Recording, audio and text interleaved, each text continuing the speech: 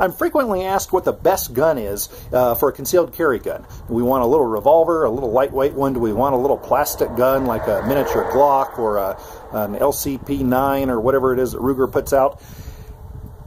First question I'm going to ask, and this is the biggest thing that you want to consider before getting a gun that you plan to have to defend yourself. Are you really truly going to carry it concealed? If you are not, you're going to want a different gun than if you are. So think about it. Are you, each and every morning when you get up to leave the house, are you going to put that gun on your belt or carry it in your purse all of the time, or however you plan to carry it? Are you always going to do so? If your answer is yes, my answer is going to be different than if you don't plan to carry it all the time, but you do plan to have it on your bedstand or in your vehicle's center console, someplace like that. If you don't plan to carry it concealed, my strong suggestion is get a big, heavy metal gun. That's what most people shoot best.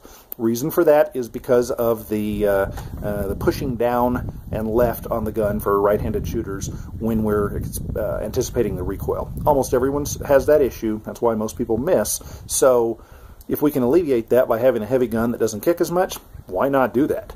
So first of all, I suggest a big, strong, heavy gun made of metal, a Beretta 92 FS or a CZ75 or a Sig Sauer P226 or an H&K that's the metal frame, something that's a heavy-duty metal gun.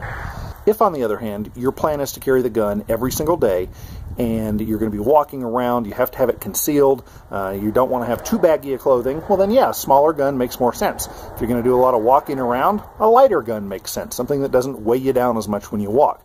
So in that case, you're going to want the smaller plasticky gun or one of the light-framed revolvers. Just know that if you get one of those guns are kind of made for experienced shooters, people that really know what they're doing.